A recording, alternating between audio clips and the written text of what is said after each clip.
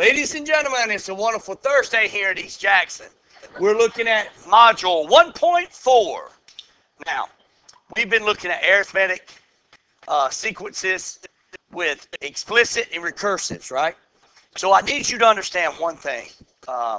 As I was helping Isaac last night on his homework, kind of checking and kind of filling in some misconceptions, there's only two things that you need in order to write the explicit form of an arithmetic sequence. Only two things.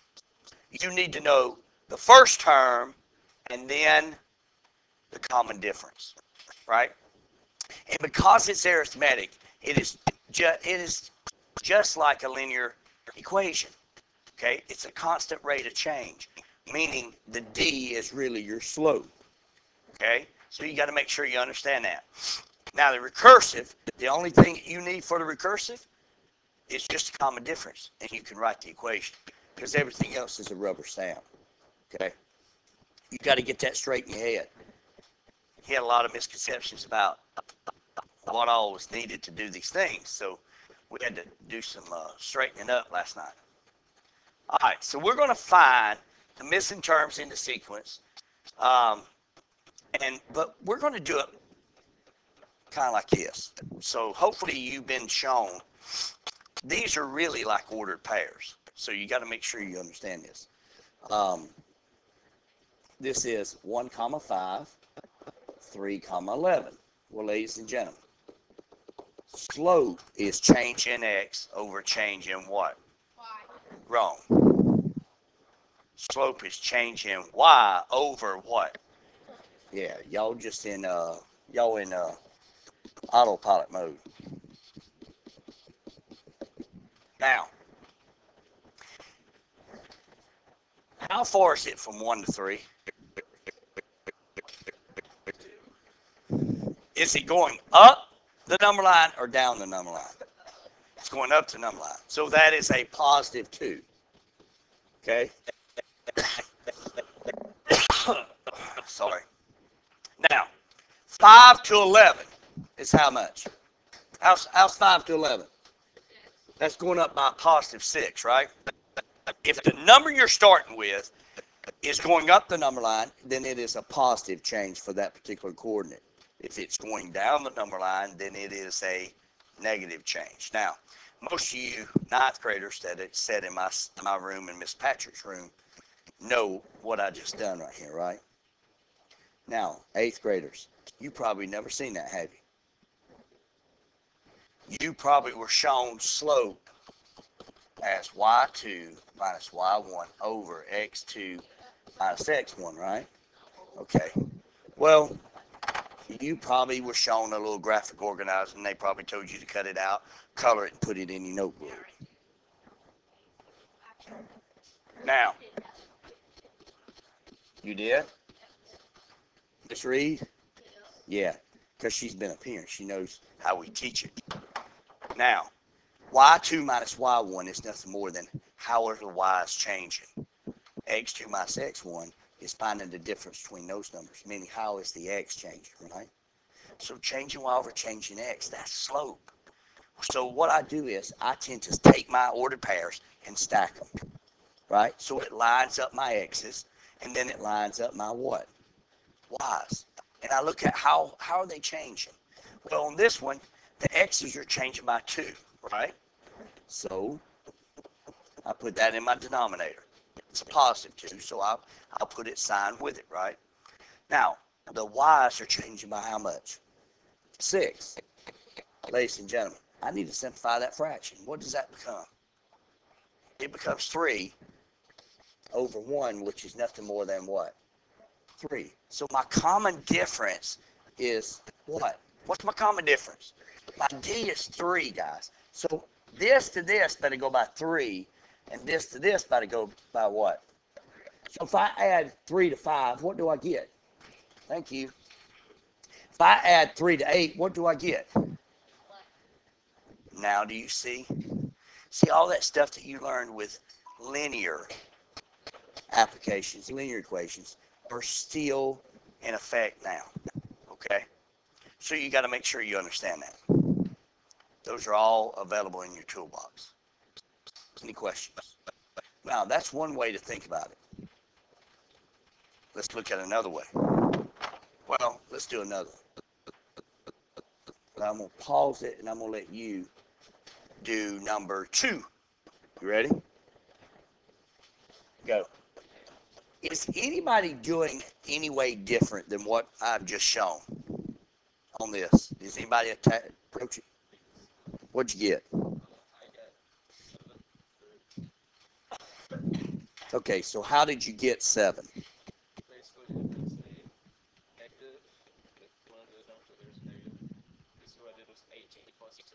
Mm-hmm.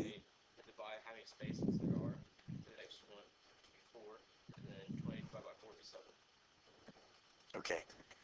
You can do what's called the average mean, and that's what the backside is going to really start looking at, is doing it, because it's a constant rate of change. That means the difference is evenly distributed, right? I'll show that in a minute when we get to the back, but I really need you to also do it this way as well. I need you to do it both ways, because I need your mind to be able to go down both rabbit holes. Does that make sense? So the first side is strictly slope. The back side we'll do by the mean, okay? So good job. All right. We've got 118 and 5, negative 10, right? How are my x's changing? Stop, drop, look, and listen. Go, folks. Come on. What's it? It's going by 4. What about 8? Negative 28. Good. So my slope is changing y over changing x, which is negative 28 over 4, which is negative what? Negative 7. But it's really the difference, is it not? So these better be going down by negative 7 every time. So that would be 11, 4, negative 3, and then another would be what? Negative 10. So how did we do? Good? Okay. Would you like to... Well, I'll leave a third one for you. Describe your method for finding missing terms. Will it always work? It won't always work? Why won't it always work? Okay, first off, what type of sequence are we doing? Arithmetic, right? We're doing arithmetic, which means that it's going to change by a common difference, right? Isn't that how linears change? By a constant rate of change? So will the method always work? Yes or no? Yeah, you can do that. So finding slope will always work. How do you know? Yeah, because it's math, and math always works, as the young man said. How do you know that it will always work, guys? Arithmetic sequence is a linear representation, right? Another way to represent linears. And linear relationships go up by a common or a constant rate of change, right? And it has a common difference. So, yeah, it always works. And that's how we know. All right, so let's look at the back. Go to the back. We're on number 6, right? We'll do a couple there, and then we'll let you do this. Okay. Holy snapperoo. What's 6? 6 is what now? 10 or 12?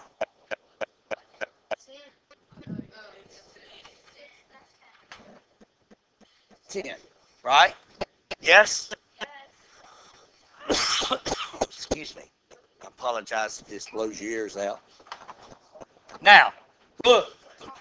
How far is it from 40 to 10? Huh? I told you why I skipped number 5. I didn't copy it. My bad. Oh, I did. I copied 6 twice, didn't I? All right, so let's look at this. How far is it from 40 to 10? Negative 30. Now, how far is it? 1, 2, 3, 4, what? So the mean if you have to break 30 spaces into 5 groups, each group is 6, right? And it's -6, so therefore, that would be what? 34, that'd be what? 28. Another 6 would be what? Another -6 would be what? How much? Good job. All right, that's called the mean, arithmetic mean. All you're doing is how far is my spacing? How far are my numbers, right? And dividing it by how many spaces you have. Because it's evenly distributed, is it not? Yes or no? Why can you do that? Why does that work? Because they're what? They're evenly distributed. They have a constant rate of change. There's a common difference between them, right? Does that make sense? You okay with that? Okay, I want you to do the next one. Go. I think it's 7, right? All right, guys. This is a wonderful piece. So, how far is it from -23 to 5? Nope. 28. So it's 23 spaces from -23 to 0, right?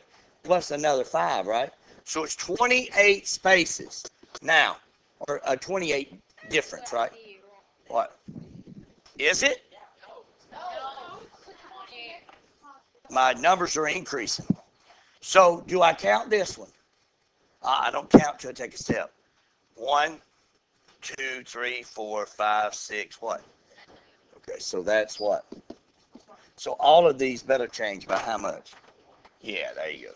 So that's -19, -15, -11, -7, -3, 1, right? So what do you think? All right, good. Now, will this always work? Will it always work? Yes or no? Why? Quit saying because it's math. That's always answer choice A, because math always works. But you got to tell me why. Oh my gosh. You have a wonderful career in politics because you are not answering my question. You telling me everything but what I need to know, and you making it sound good. So consider that. Now, go. No, sir, it will always work. Why? It's a common difference, a constant rate of change between this. And all you're doing is, if I've got this many spaces and it has to be evenly distributed, which means it has to move at the same rate, then you're finding the average. It works, right? There you go, all the time. Now, so here's what I want you to do. I'm about to pass out the homework. The homework now is going to take your head and it's going to crush it. It's going to stress you to the max. So we're going to do a little bit of problems on the homework, okay? All right? Okay, guys, we've got to find the missing values, then we got to find the common difference, and we got to write some equations. This is your homework. So, young folks, how far is it from 15 to 20? Huh? 15 to 20. I'm sorry. 15 to 20 is 5, but it should have been 15 to 25, which is what? And it's 2 places, right? So,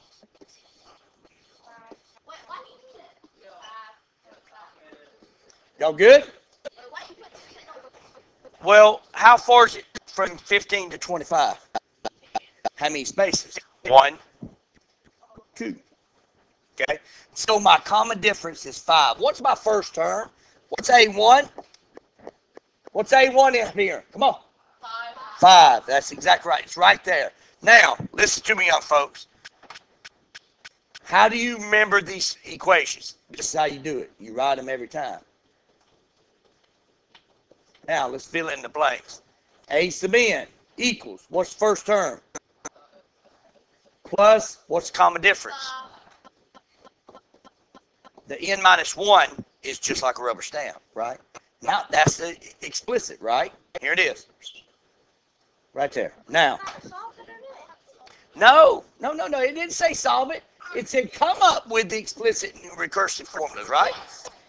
Yeah, it said come up with it. It didn't say solve it. You got to read the instructions. Huh?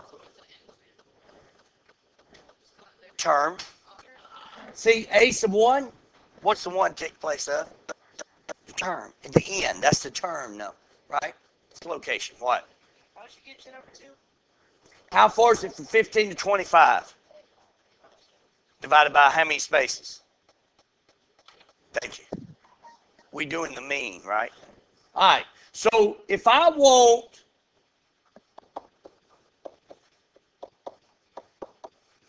the recursive, then that's the equation.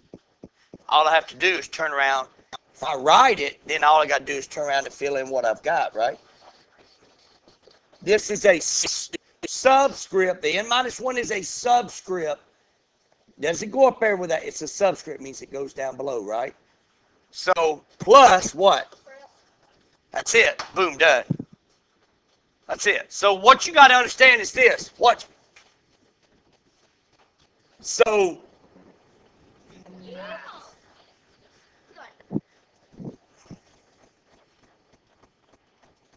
on arithmetic, those are the only two things that got substituted in, right?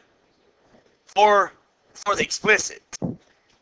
For the recursive, there you go. What would this be? Grins and giggles. What would this be if it was in terms of zero term? What would it be? 0 plus 5. Huh? 0 plus 5. So if I backed up, be 0 here, but if I backed up 5 here, it'd be what? So what would the equation look like?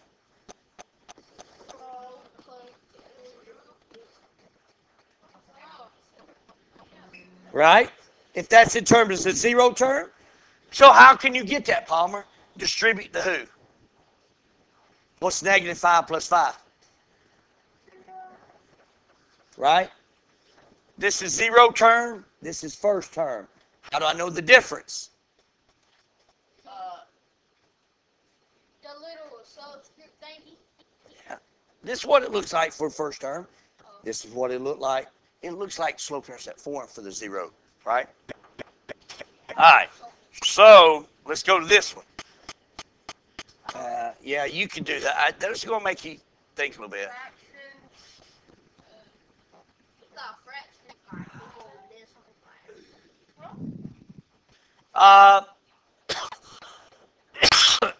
Excuse me. I want to do this. I want to do one of these. And then we're going to do another one. And this one's the one that's going to get you, okay? Man, y'all smell that? Y'all smell that fresh cut grass coming through there? Yeah. I'm allergic to grass. Here we go, ladies and gentlemen. On these, what they're wanting you to do, who did the 5 and the 0 take the place of? N. So it's function notation. They're giving you an input, and they're wanting you to find the output. So let me do one of these. So that would be 3, f of 5 equals 3 plus 4 times 5 minus 1. Well, folks, what's 5 minus 1? So that's 4 times 4, so that's 3 plus 16, which equals what? 19. So f of 5 equals what? 19. Okay, f of 5 equals 19. So that's what you're going to do on these two right here. Questions? What? How did you get the 4?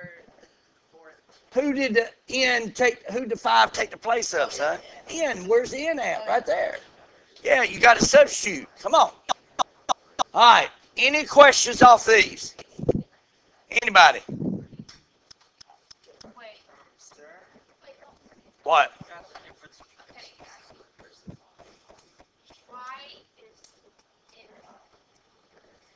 They're giving you an input on function notation, and they're asking you to evaluate it. That's how Euler back in the 1700s said, here, take this, evaluate it, tell me what the answer is.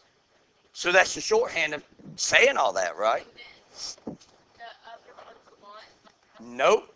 This is f of 0. No, I meant on 10. Oh, I ain't got there yet. I know, but like, which one do you fill in? Like the first in? Yeah, anywhere n is. Yeah. So that's 3 plus 4 times 0 minus 1. So that's 3 plus 4 times negative 1. I got a lot of chatter back there in the back that I'm going to cut out in a second. Stop. I get it, but like, in the second, it's skip that. It's 0. So we're, Okay. 0. Where? Here's this one right here. So if I'm going to do this one, that's f of 1 equals 2 times 1 minus 1 plus 6. That's 2 times 0 plus 6. 0 plus 6. I'm done. Right? All you're doing is taking and evaluating it. It's like, here's an equation. Evaluate this input, right? And the inputs are what variable? N.